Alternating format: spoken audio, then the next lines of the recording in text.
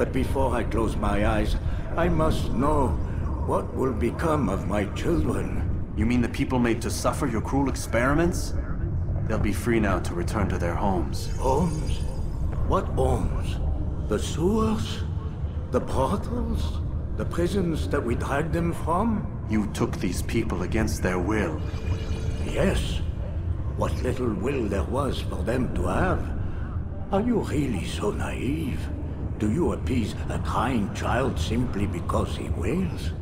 But I want to play with fire, Father. What would you say? As you wish. Ah.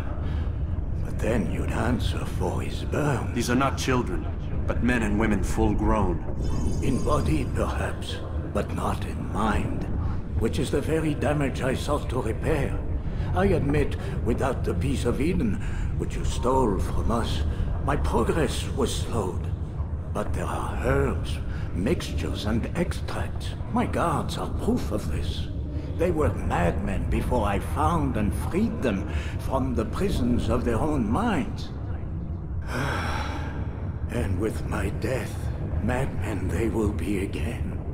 You truly believe you were helping them? It's not what I believe. It's what I know.